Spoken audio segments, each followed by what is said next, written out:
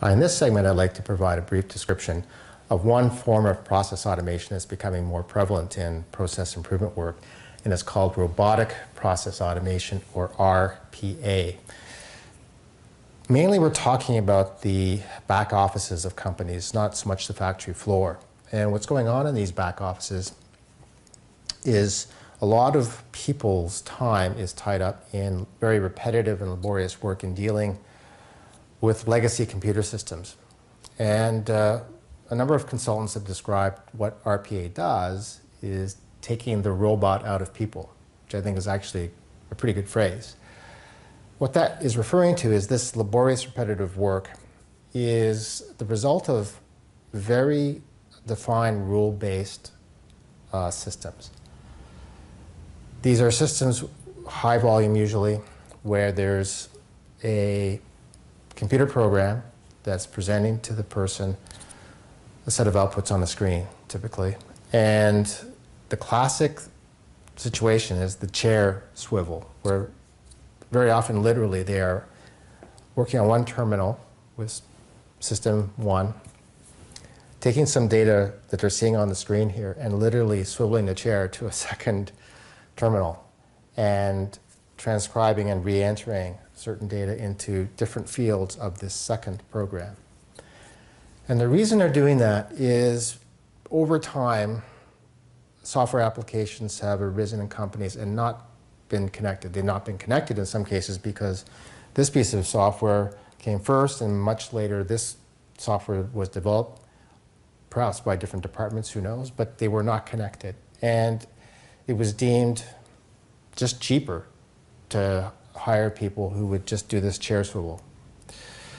And the amount of benefit in automating that in the past was very little, a bit of someone's time, but the cost of getting IT to do that was tremendous. And those resources were very scarce, and they usually had other things to do in a company other than trying to connect these two systems. So you had a lot of this use of people for very repetitive, laborious tasks. What the RPA tools allow now is business process users who are not fluent in programming, they're able to create these bots with off-the-shelf tools that allow them to go through all the instances, all the rules that a person now follows in working this chair swivel action, and capture those rules in the form of a non-programming library, if you will. And so, for example, it would be when you're working on this application, and in this case, you see this information being presented in this field, it's telling the bot, in a virtual sense, to read that field and then to populate this field of this second software application. No longer requiring now a human being to do that. It's doing it virtually. So that's one attractive aspect of this new RPA approach, is programming knowledge is not required by the business process users.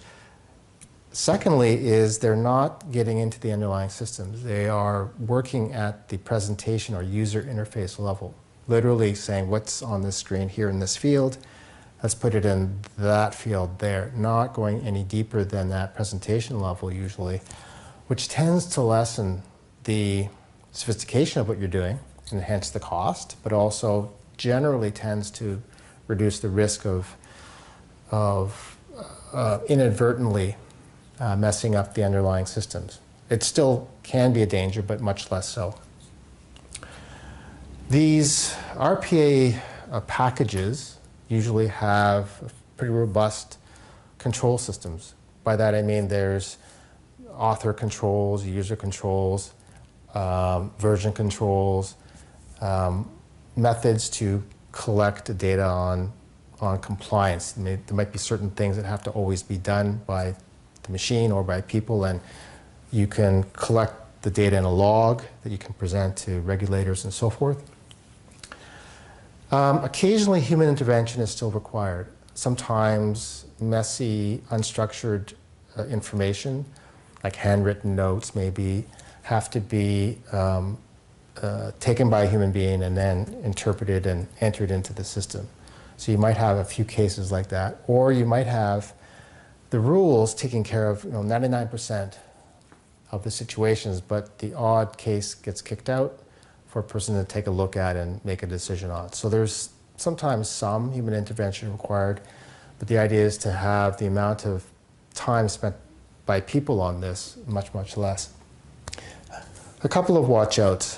There's the phrase, don't automate a broken process. And by that, we mean system one over here, it's presuming that the information here is accurate and complete. If it isn't, if there's errors and defects in the system, if you automate it, it'll just be an automation of the propagation of that error to system two. So it presumes that it's clean here in system one, which means you need to be very rigorous in working all the way upstream to make sure that the rate of defects is low or none.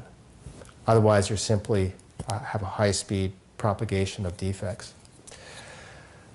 The second thing I think is even more important, though, is to be strategic about this. So a department could use RPA to save some time and drudgery in its area.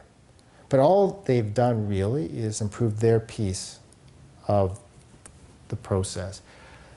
Better yet is to be more strategic and look at important end-to-end customer value streams and then to very systematically improve that end-to-end and use RPA as one tool to do that, but not just in one part of the process, but really looking at the whole end-to-end customer value stream. But RPA is a very powerful tool now for process improvement with a couple of caveats and watch-outs.